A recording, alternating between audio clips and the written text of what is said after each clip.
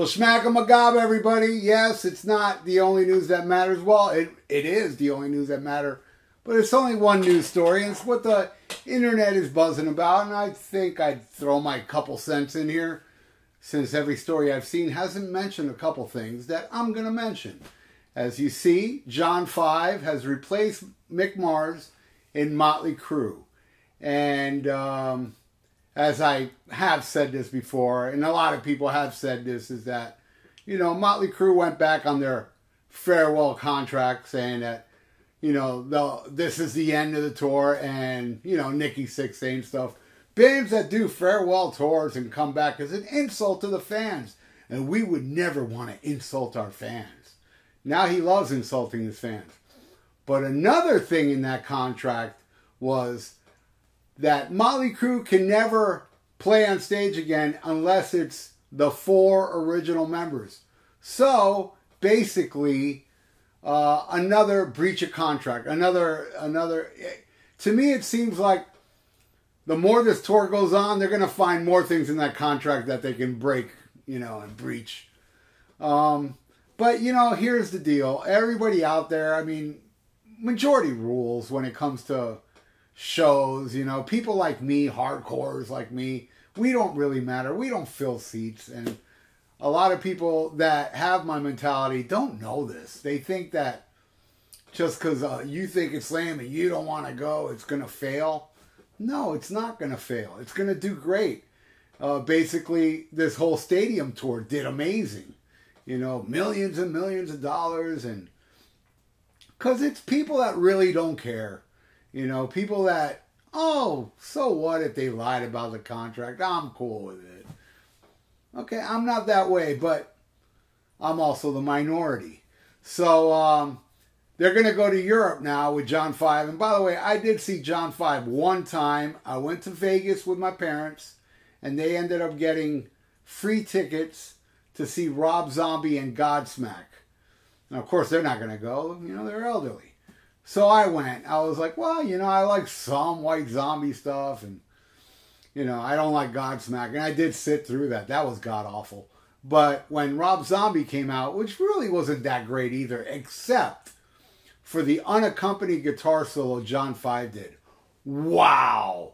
That guy is amazing. What a player. So him joining Mötley Crüe is like, this is going to be a no-brainer for him.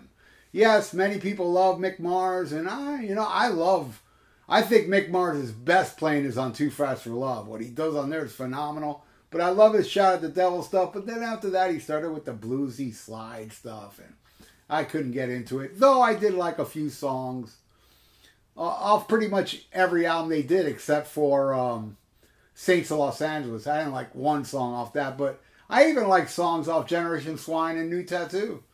And I liked Wild Side. I liked the song Girl, Dr. Feelgood.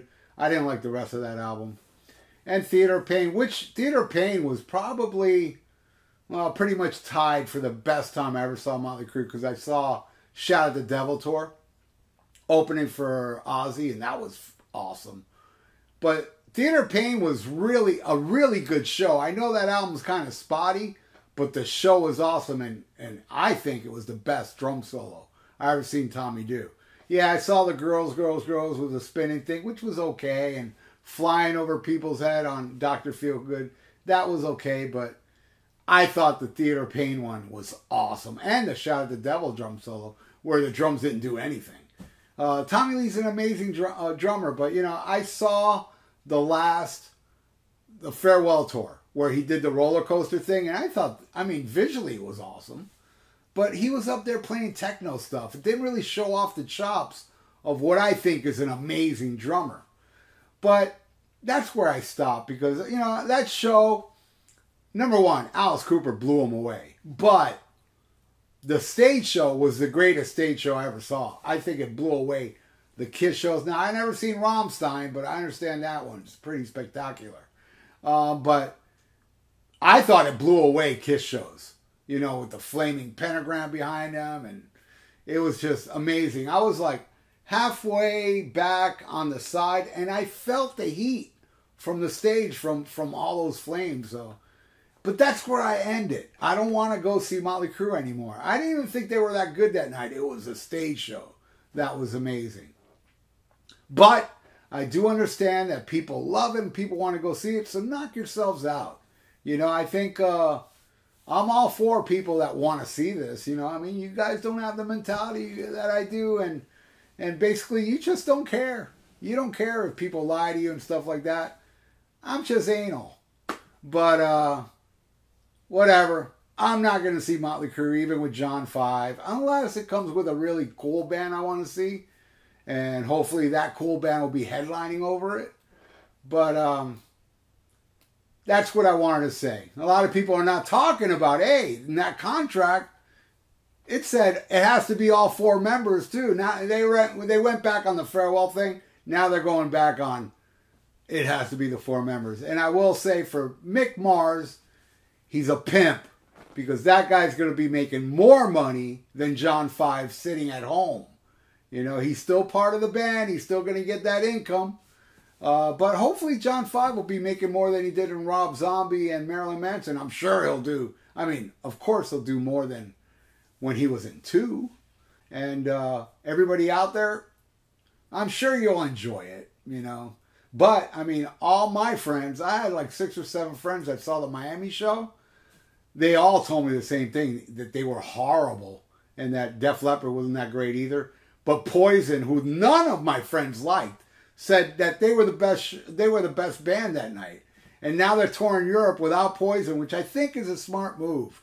Because, you know, after all, it's like, man, Poison made us look bad all around the States. Let's not make us look bad all over the world.